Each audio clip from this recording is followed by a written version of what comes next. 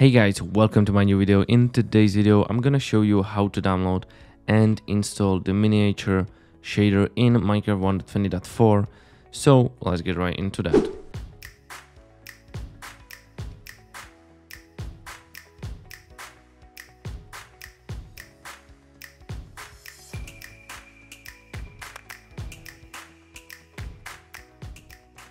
Oh, hey, if you want the mod, you can check it out at this link right here.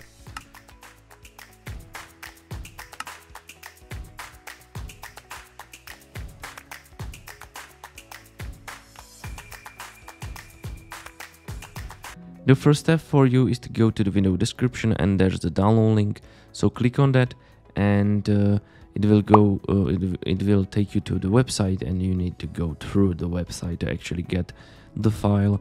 And there are two different files. The first one is Optifine, the second one is the miniature shader. So make sure you download both and then take them and drop them on the desktop. After that, go to the Windows search bar, type in %app-data%, hit enter, and this will open up the roaming folder for us. In here, go to the .minecraft and the shader packs. I'm sorry, I may be too fast for you, so I will slow down. Once you are in the shader packs folder, take the miniature shader, drop it in here, go back and go to the versions, open it up as well, and then double click on Optifine.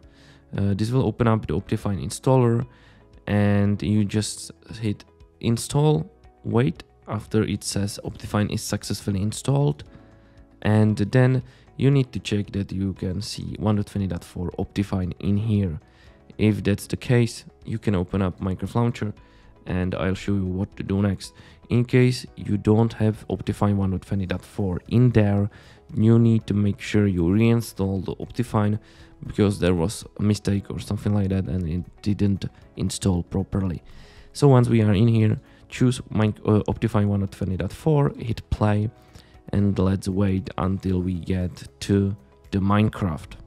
So we are in the Minecraft menu, and what you need to do now is to go to the single player, open your Word, and once we are in there, we need to make sure we activate the shader. So I'll go to the options, video settings, shaders, and here's the miniature shader.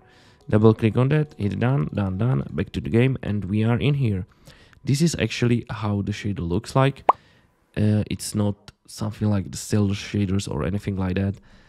It's a low-end shader for low-end PCs, so it's not that good. But if you are playing on a low-end PC, maybe you will appreciate a shader like this.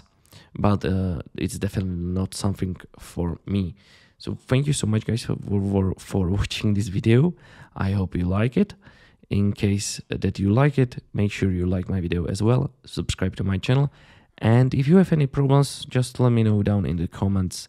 I will help you with everything. Thank you so much and see you in the next one.